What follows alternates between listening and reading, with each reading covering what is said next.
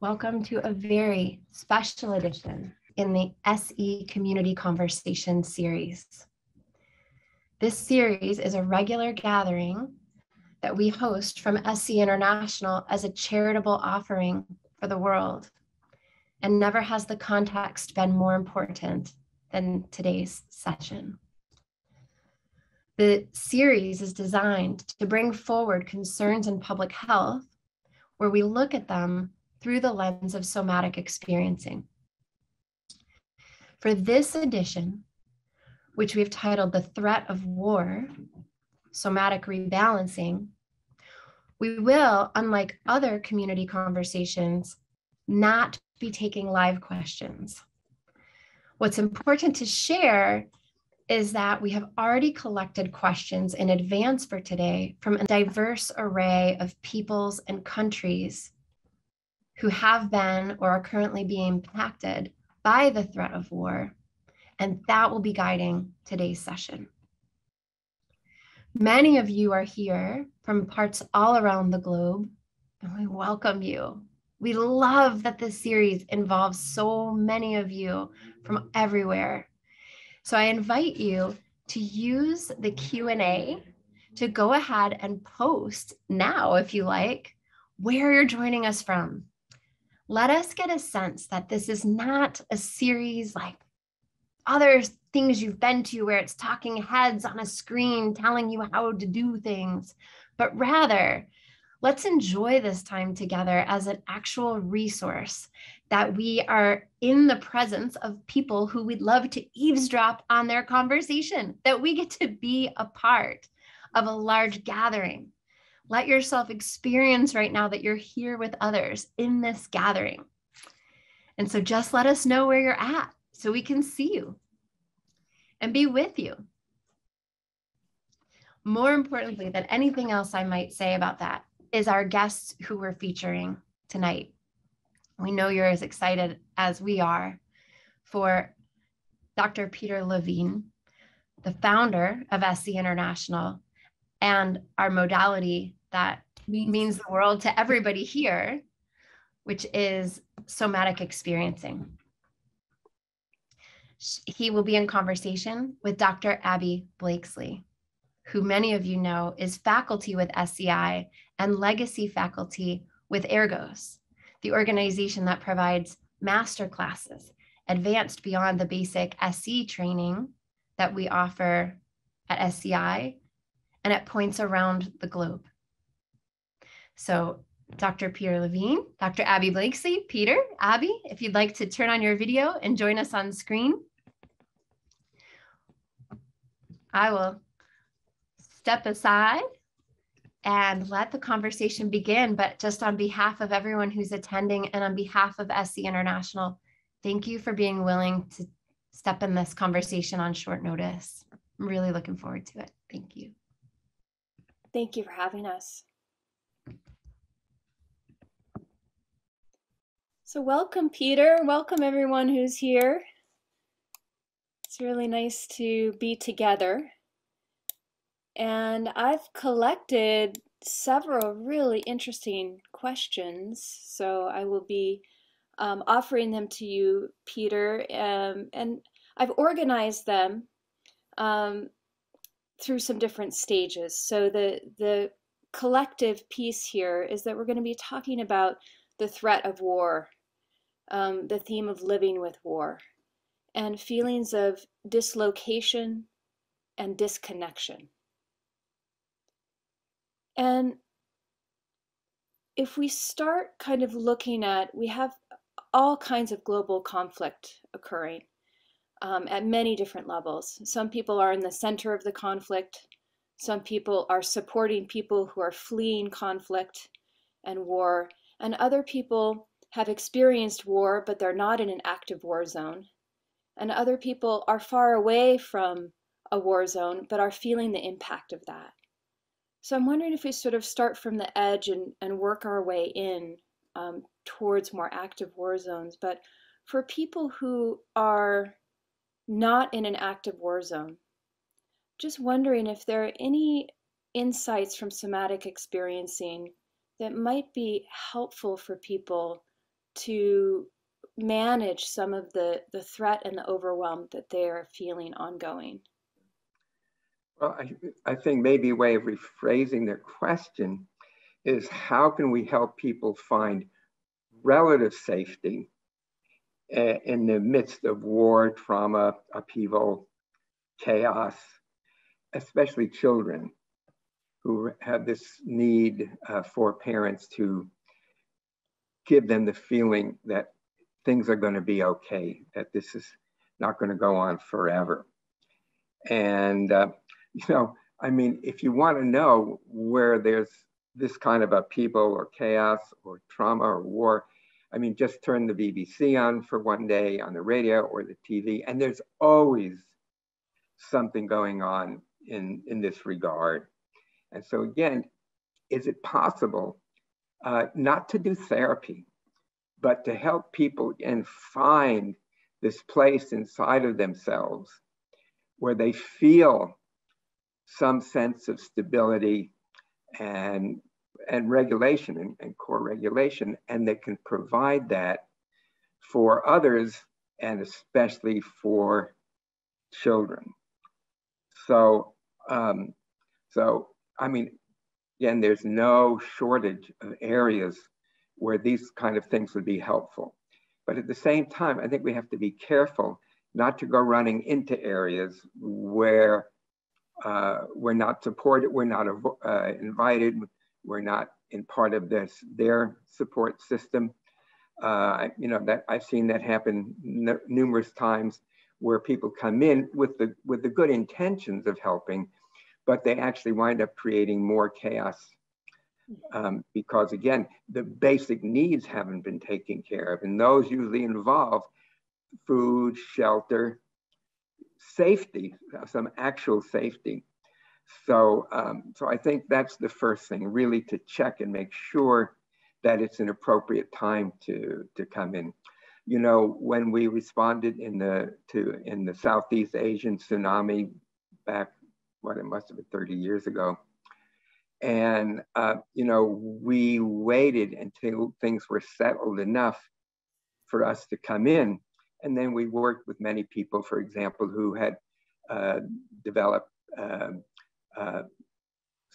quote, psychosomatic paralysis or blindness, and especially children.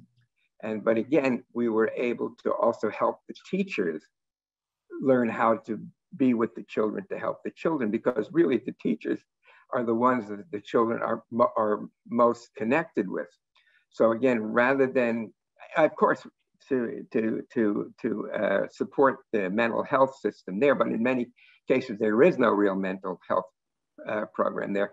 But there are teachers, there are schools, and again, to help them, to give them the resources, to help them be able to ascertain where children are needing extra care, and some of the tools that they can do with the kids, with play, with drawing, and particularly with what's going on in the kids' bodies, so that we can help them, again, come to some sense of settle.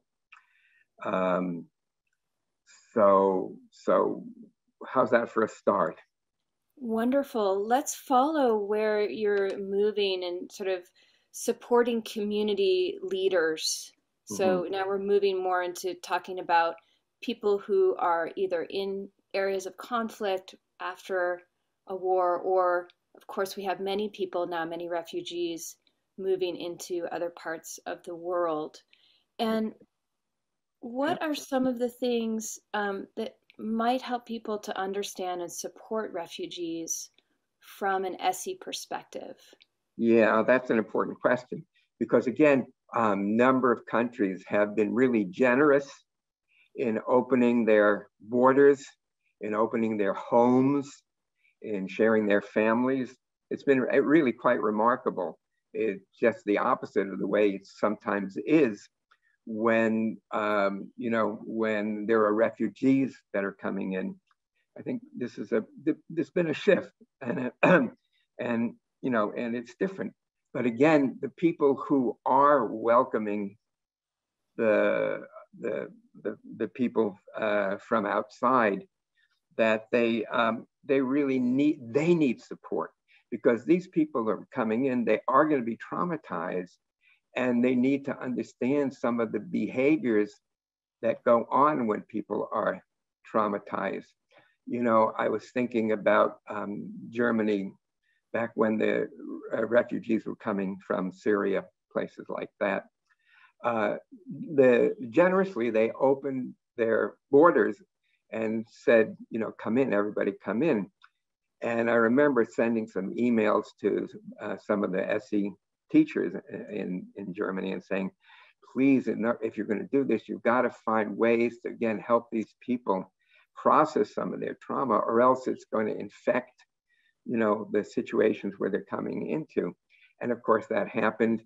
There were these young women were, I don't know if they were molested, but they were treated, very poorly. But again, if you understand trauma, you understand where that's coming from. And if you help them originally, then you can reduce the likelihood of untold reactions. So part of it is, I guess you could say, psychoeducation. What kind of behaviors, what kind of needs the traumatized people have? And how can you triage that? How can you get help for refugees that really need direct help? Or how can you help groups together and to be able to know which is which. So, again, I would say to the people who are inviting the refugees from coming in, and this is true, again, in many, many cases, not just in what we're seeing in Ukraine right now, but in many, many instances, to really be able to set up programs to support those people. Because, trauma is infectious. That's one of the things we know, of course, about trauma. And so when the traumatized people are coming in, they're coming into these countries where there has been actually a lot of generational trauma from the previous wars, such as World War II. It's going to activate them. So how can they handle that? How can they get supported together and with each other, so that they're not swept away with the traumatized emotions that are coming in? So it really has to happen at a number of different fronts, not just the people who are traumatized, but the people who are taking them in who have earlier trauma, and then that's going to, add to that and reactivate a lot of those memory engrams. So, you're talking about the sort of potentiation of trauma, or the rekindling that can happen during these times of dislocation and disconnection, and how important it is for the helpers, right? The people who are re-engaging with survival physiology at a very core level, being attentive to their own history, to their own transgenerational trauma, and really getting support from one another, hopefully doing SE sessions, being involved with their own groups. And then we have secondarily helping the people who have needed to flee and relocate and create a new life. Right. I think it's important to, in that order, to first help prepare the people in the countries that are welcoming the refugees, and to help them first. And it's something that we can do, that we will do, we know how to do. And so to give them that support initially, so that they in turn can better support the refugees, who of course are in tremendous need of support, but also have tremendous resilience. I mean, that's true, of course, in so many cases, but resilience only can take you so far. You know, yeah, people can be resilient, but they also can be traumatized. And so we really need to understand and be able to identify which is which, and to continue to give the people support, you know, because even some of them have even taken in refugees into their own homes, and they're going to be exposed to their children. So how do you help their children so that they're not traumatized? And they can also, as part of a group together, to also help the refugees, and especially the refugee children. So activities where they play together, where they draw together, where they sing and dance together. These are all important things because the people are so shut down in their bodies. They need movement. They need expression. So doing things like this, which bring different kinds of movement-based experiences to the children, to do it together and to do it with the families, and to even do it with the folk songs from their from their histories, because they all have this rich warmth, and to be able to, again, to draw on that as a way of helping support the families, and again, especially the children that are coming in and that are really shut down. And again, that's another reason why movement is so important, because so many of the people are in a state of shutdown. So they really need movement. They need expression to help move them out of the shutdown, out of the states of hypo-arousal, states of, yeah. So you're really talking about, both from the biological level, right? We have the, rhythm and movement to help with the shutdown. And then also there's this beautiful cultural component of staying connected to the cultural resources, continuing to build community, which is going to be more in that ventral state, right? Where we're responding and right. helping to, be regulated together, and the importance of really trying to foster that in various groups. Yeah, absolutely. I mean, again, once people learn to do it with each other, they'll be glad to share it with others. And that will involve social engagement when they come out of the hypometabolic states and start to come back with active activity and the urge to connect, social engagement system. As they do that, then that will also tend to help them bond and attach and deal more effectively when traumatic material comes up in the play or in the different exercises, and to really help them hold what they've experienced, which in this, well, not just in this case, in many cases, where it's been such a profound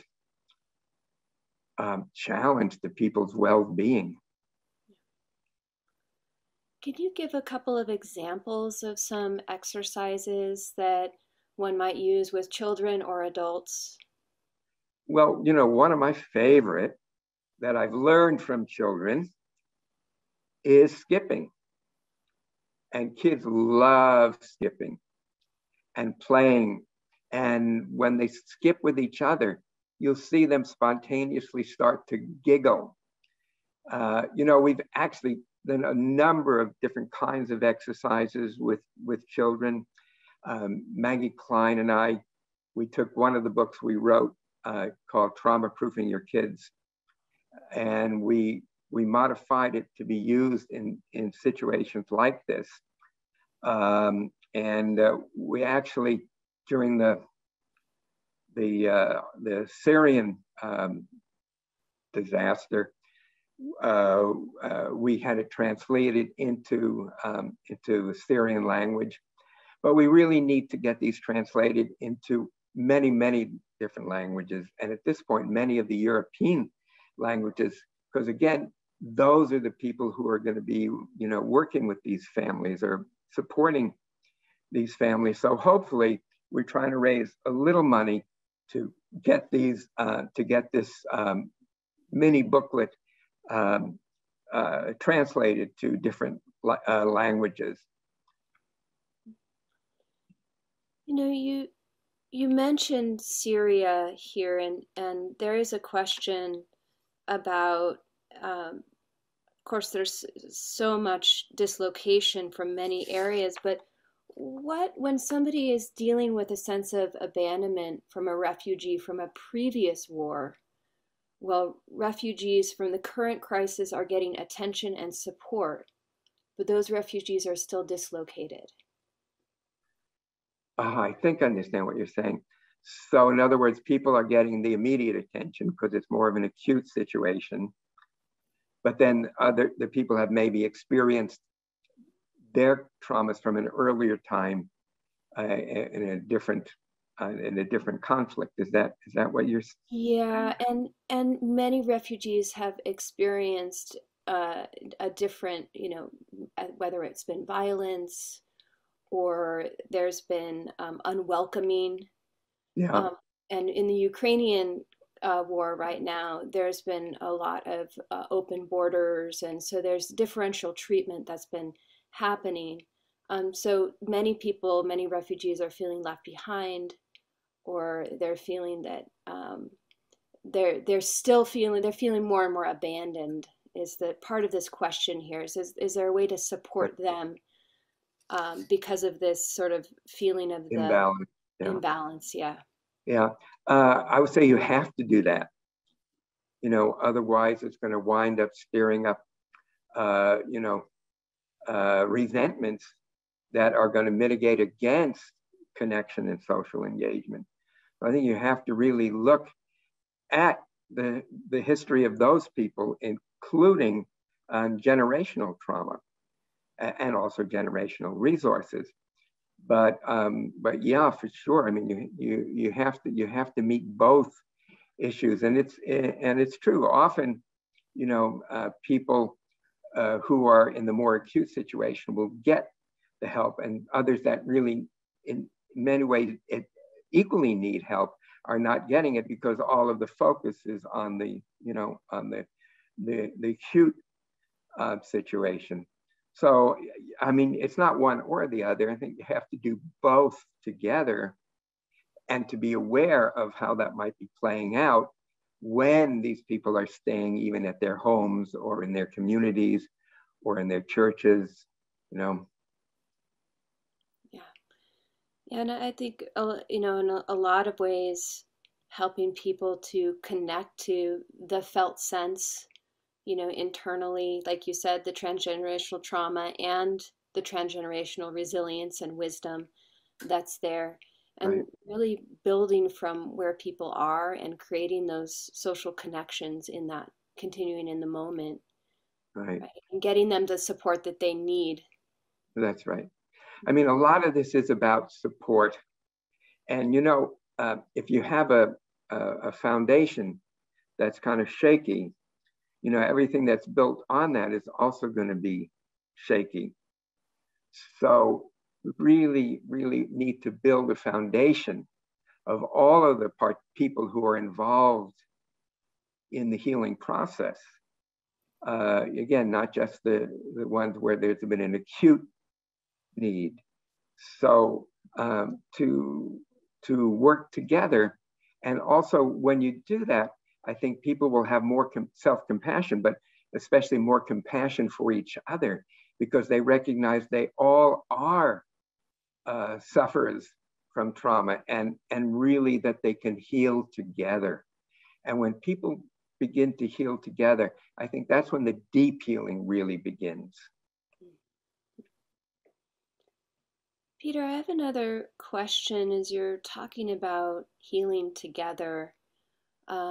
I have a lot of friends and colleagues here in the United States, but from other places, from Ukraine, who have family in Ukraine, and of course, people who have just left Ukraine. You know, I've been thinking a lot about, there's a book called The Invisible Thread. It's one of these children's books that you read, and The idea is when the kid goes off to school, there's always, or they're away from the family, there's always an invisible thread that still connects you, right? And you can Oh, I always like that. trace that back, Yeah, right, through I think of it almost like, heart to heart rainbows or something. right. But there's this Yeah. feeling of when we have loved ones, people that we're dearly connected to, and even when they're far away, there's that invisible thread. That's right. And That's there's right. a lot of feelings of guilt, Yeah. of not being there, of not being able to mobilize in the way that people want to, of feeling scared, right, or Hmm. sad. So I'm just wondering if you could talk to Yeah. some of that, well, we might call it survivor guilt, or the challenge of that. Well, I mean, there's always survivor's guilt because many people didn't escape. Many people got killed. Maybe even very close family or relatives or friends were killed. So survivor's guilt is going to be, it's always a factor. It's always an important factor. But I like the idea of the invisible thread. Actually, one of the things I did in a workshop I did in Germany last year was called Energy Fields and the Ancestors. And we actually took yarn, different colored yarn, to thread between the different ancestors. And again, they were not invisible threads, they were visible threads, but they were making this invisible energetic connection. So I think things like that, again, can be part of games that we play. And again, the book that, or the booklet that Maggie and I wrote has a lot of those kinds of games that people can do with each other. And making those invisible threads visible so that we feel those connections to our ancestors and their connection to their ancestors. And again, many of the people from that area of the world, talking about Ukraine, of course, in Eastern Europe, so much has gone on there in the way of upheaval, after the Second World War, that that those are still left in many cases unresolved. So again, I think those are the things we want to look at as being the invisible forces or the energetic forces that are playing on these people in the here and now, but come from the there and then. Yes. So what could someone do if they're feeling that dulling of their own life force, or a feeling of guilt, that they're not with their loved ones? Are there some somatic tools that you might offer, or insights? Well, I mean, first of all, I think it's essential to help people come out of the hypometabolic states, the states of hypoarousal, because otherwise they're really not able to participate because they're shut down. So I do things again with the VU and with movement and, and making boundaries and, these kinds of things. So again, they obviously weren't able to do that with all of the bombs and explosions and everything else that's going on, but still their bodies would have needed to do those things, would have wanted to do those things, and of course were unable to do them. So when you help instill them, then I think, again, people are able to step back and instead of being swept up by the trauma, be able to look at the trauma and look at what they share with those that they're with, that they're around, and I'm thinking specifically of the families that have taken many of these people in, taken many of the teachers, and then many of the teachers, because it's important that the kids can go back, can get into a school situation. But again, most of them don't know the language. So again, giving the teachers even some specific tools of games they could play so that those kids can begin to learn Polish or Hungarian or, Croatian. And again, to make a game out of it and have the young people from Poland to play with those children, because children really instinctively know how to help heal other children. And they do it through play, they do it through dance, they do it through rhythm. They do it through making threads and playing with threads and connecting with each other. So there's so many things that can be done. Really, really so many things. Well, I feel a feeling of hopefulness welling up in me as you talk about, right, that spontaneous nature that children have to find resiliency and different possibilities, that teachers can do, communities can do, certainly to sort of prevent trauma, right? Sort of the passing along of these very challenging times. Yeah. Do you have any other suggestions for some of the adults in a war zone, in an active war zone? So if somebody is still in an active war zone, what possibilities might we have from a somatic perspective to support them? Well, again, you want to help them find, I don't use the word safety, the term safety, because there is no safety when things are like going on, but something more akin to relative safety.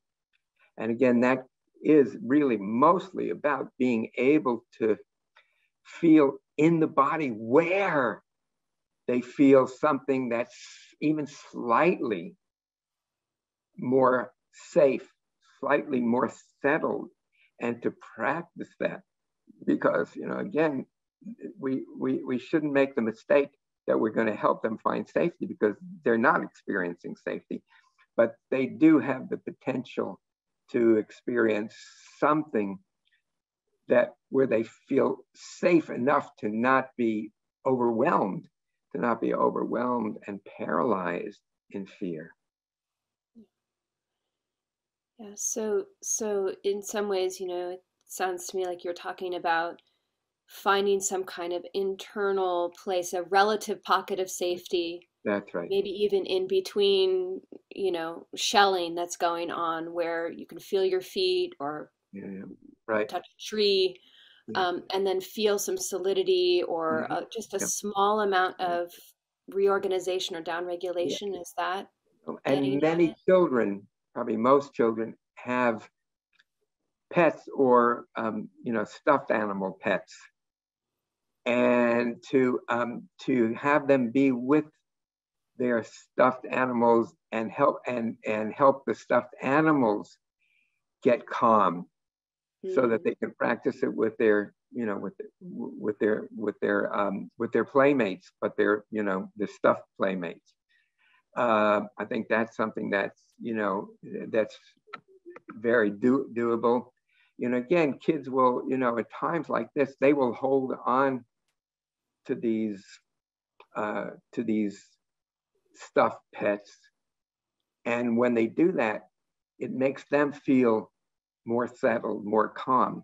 So use that as a way to finding in their body where they feel that sense of relative safety, relative calm, and then to also hold their playmates there, and to be able to sing to them, to be able to play with them, to be able to dance with them, to be able to tell them that it's going to be okay, that it's really scary right now, but it's going to be okay. So they can speak that to the to their stuffed animals.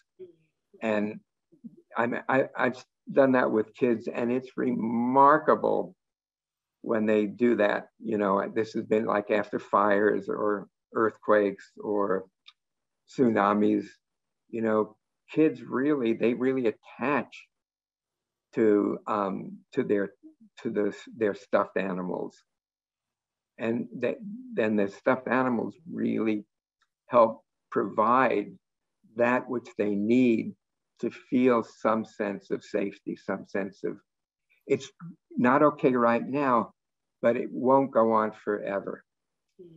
And that's really an important one. It's scary now, it's really scary, and it won't go on forever. Yeah, well, you must realize we just had a big stuffed animal party downstairs before I came here. It was very fun. But it's that the nurturing or the calming that stuffies have, but as they go into the role play, I've often thought about that as sort of taking back agency.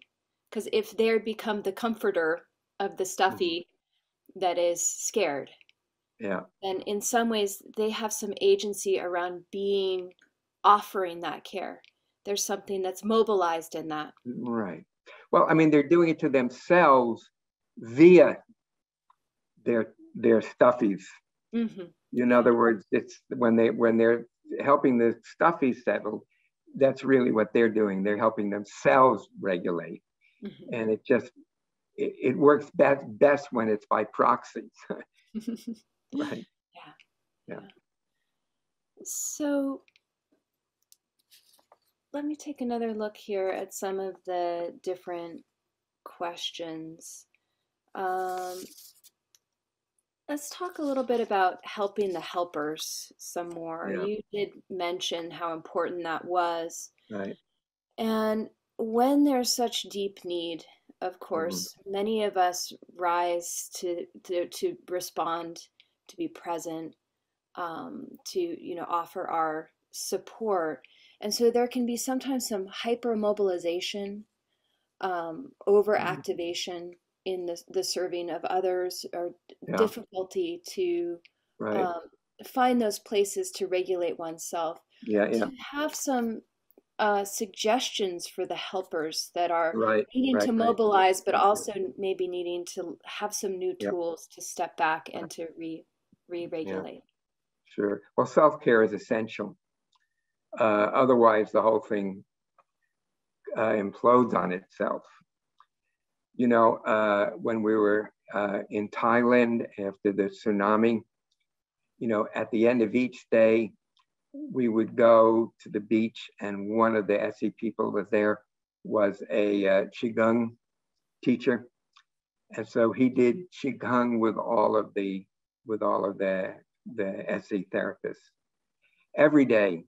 And then at that time, people would talk about, what their day was like, what kind of things they had to deal with. So, I mean, you're 100% right on that self-care is essential. I mean, therapists often don't even, in their normal practice, don't do self-care, and they've had a rough day, and they often don't move around and take a walk and kick some cans down the road. I remember that's when I would do this when I was seeing people in Colorado. I would be kicking a can down Apple Valley Road. And so some of the neighbors would be saying, "Oh, that's Dr. Levine. It's just Dr. Levine again. He must have had a difficult day." So again, to do something active and to be with each other. I think if we don't see that as essential, then we're going to really diminish our capacity to be effective in working in these difficult situations, because they are. I mean, people are highly traumatized. They've experienced tremendous amount of loss. They're developing all kinds of symptoms, not just emotional symptoms, but physical symptoms. So again, to continue doing active work, to move, to sing, to chant, to voo and rah, to do it together, and to do it together in a group, and then to be with each other in helping move stuck energy through.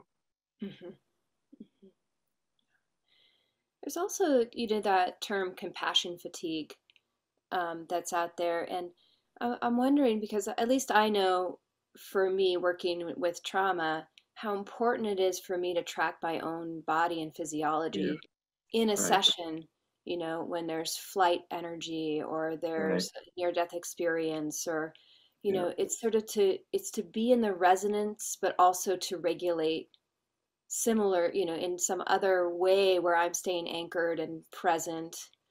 I'm just wondering if you have any suggestions about ways that we can be in our own bodies or physiology in the presence of such the threat of war. Right. Well, I would, rather than call it compassion fatigue, would call it fatigue of not getting self-care. And I mean, we have to do that.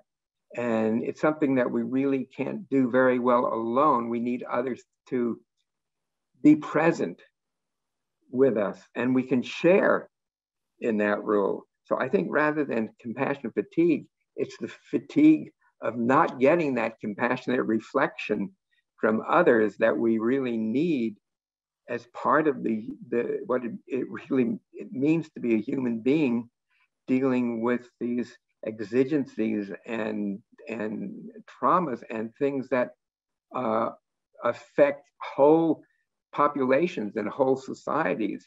You know, if we don't do this, right at the end of the former Yugoslavian war, you know, I was part of a peace mission that was working there right at the end of the war.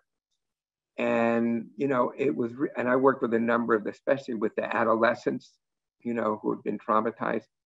But, you know, it was always in the back of my mind that if we don't help these kids and the age that they are, then in another 10 years, there was going to be another war, because that's what unresolved trauma does. It keeps recapitulating itself in repetition, not just individual repetition, but of the whole society's repetition. So it's really, really, it only makes sense to see things in that way, because without that, we'll just repeat. We'll repeat and we'll repeat and we'll repeat. So when someone is, you know, sitting with someone who's feeling, let's say, emotionally dislocated or disconnected. I mean, we've talked about physical dislocation and disconnection. Yeah. You talk more about that emotional dislocation and disconnection with the threat of war. I mean, and that could happen whether it's we're in the midst of it or we're more peripheral to it. Right. I mean, we all live under that specter that there could be a war. I mean, again, in this situation right now, you know, people are talking about their fears of World War III, of, you know, of a Holocaust, of a nuclear Holocaust. And it may not be literally very likely, but that's a lot for people to be holding. So again, we have the shared fear that we need to find a way to settle ourselves so that we're not expending extra worry energy on the worst possible catastrophe that could happen. I mean, again, which is a thing that traumatized people usually do, is they engage in catastrophic thinking. But catastrophe here could be, you know, life destroying. So again, how to settle ourselves so that we realize when we're spending unnecessary worry energy. And so when you notice that you're expending unnecessary worry energy, right, just having more tools for people to notice constriction or hypermobilization, or, you know, this kind of that swirling dysregulation that might be driving some of those behaviors, and then having some tools to reorganize that. Yeah. Again, you know, we're talking about top-down processing. So that's really looking at thoughts and trying to become aware of the thoughts and the effect that the thoughts have on us.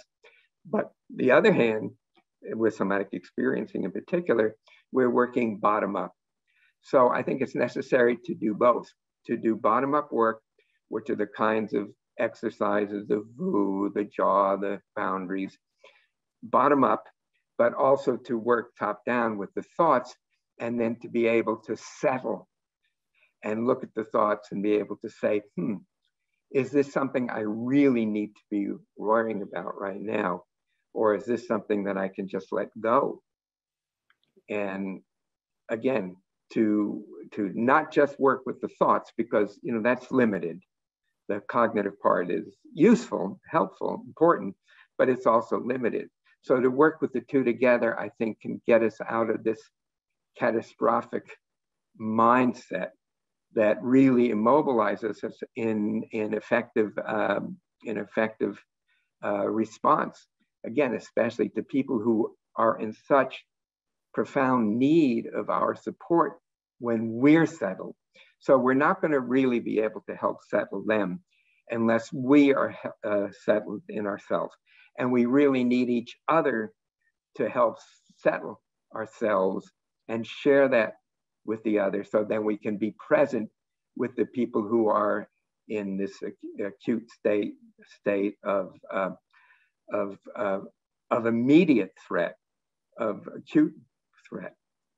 So, I mean, that's always rule number one, is what's going on with us? How can we settle? And when we settle, how can we then help others settle? So instead of going in an escalating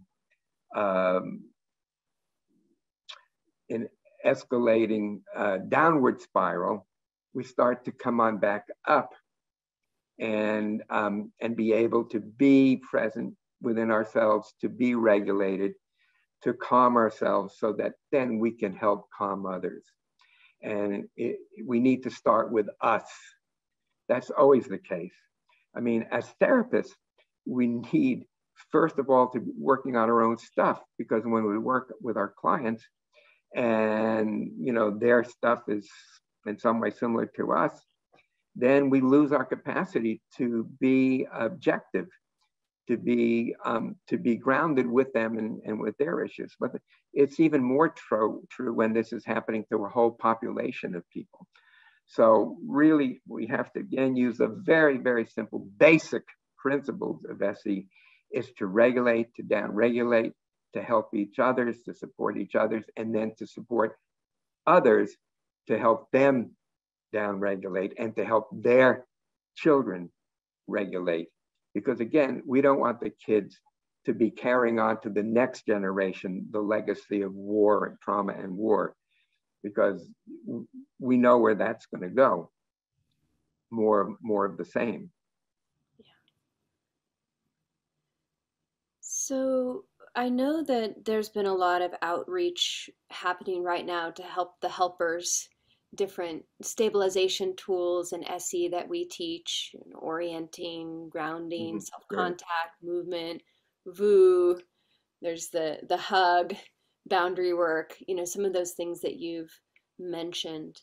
And then you also mentioned, of course, making sure that people have, if they're coming out of a conflict zone, some of those basic needs are the most important things. And then you also have these internal ways to begin to regulate.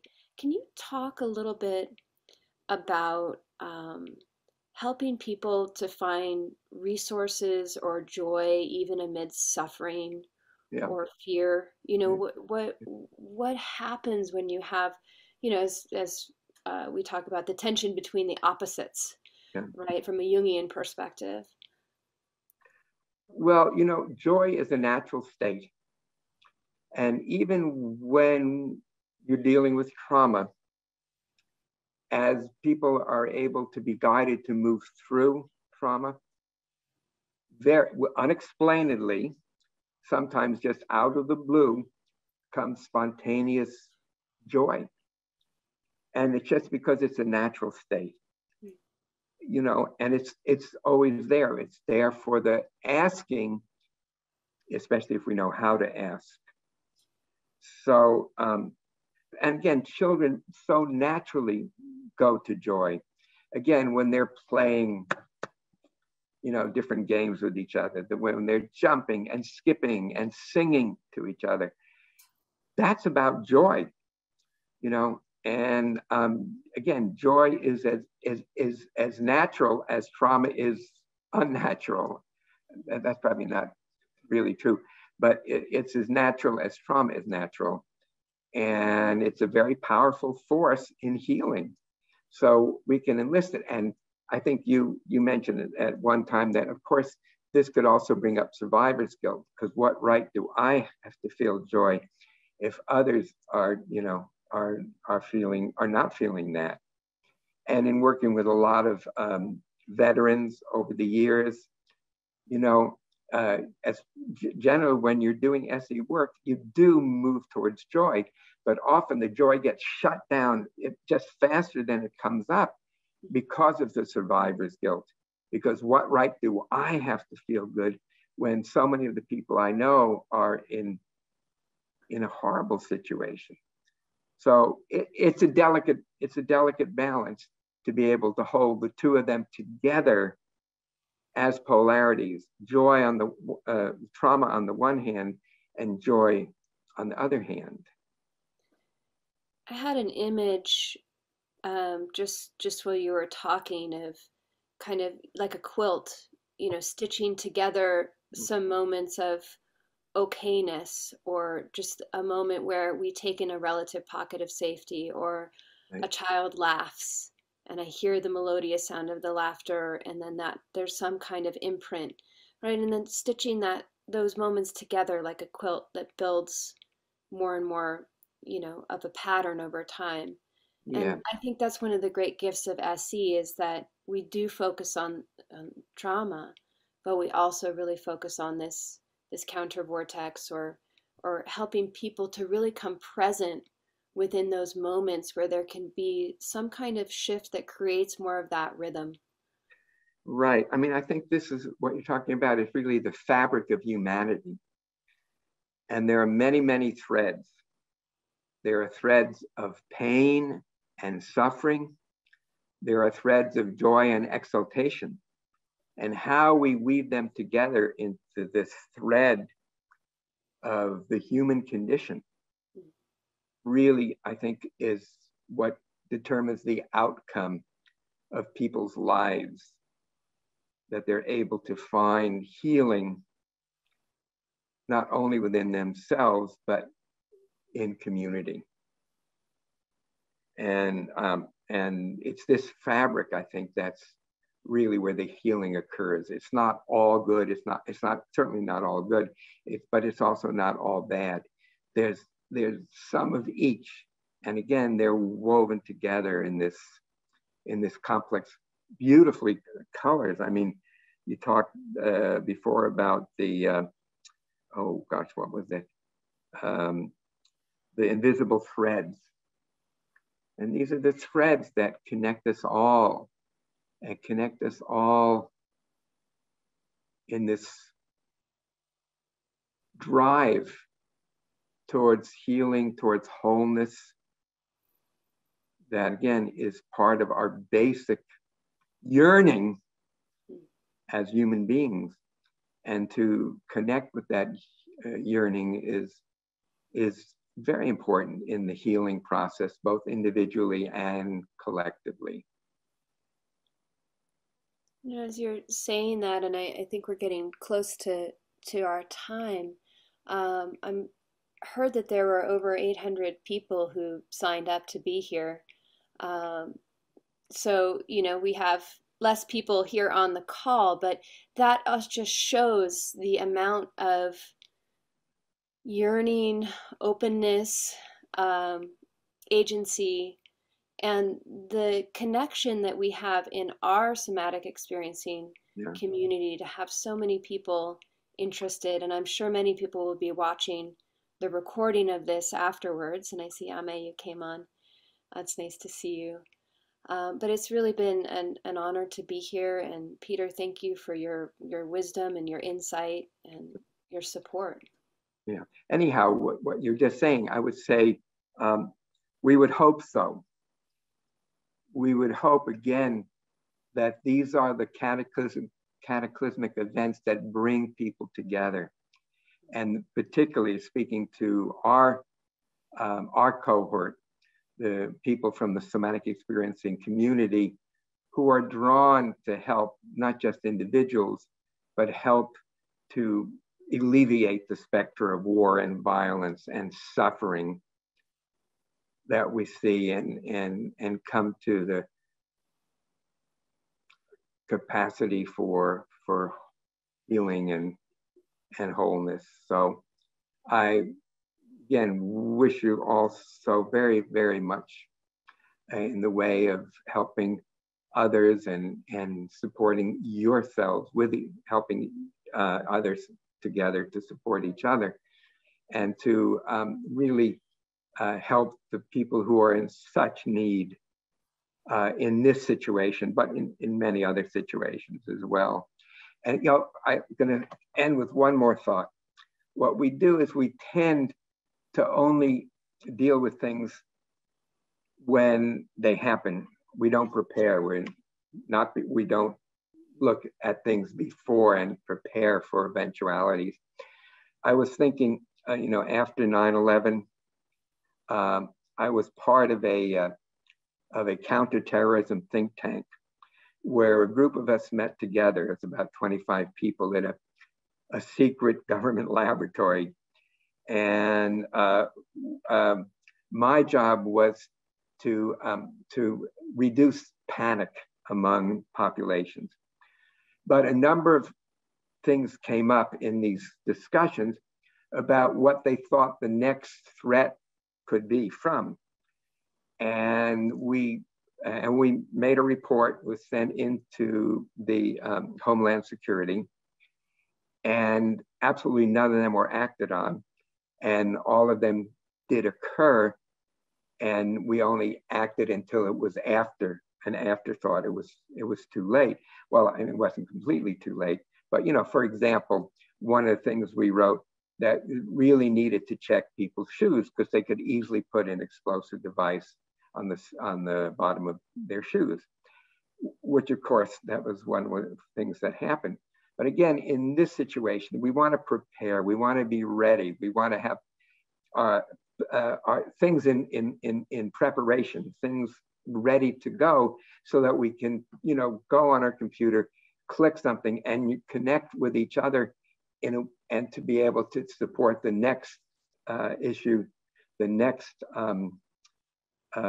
area of violence, because we're already organized in order to do that. So I think it's really essential that we plan ahead rather than at the last minute try to respond to these issues.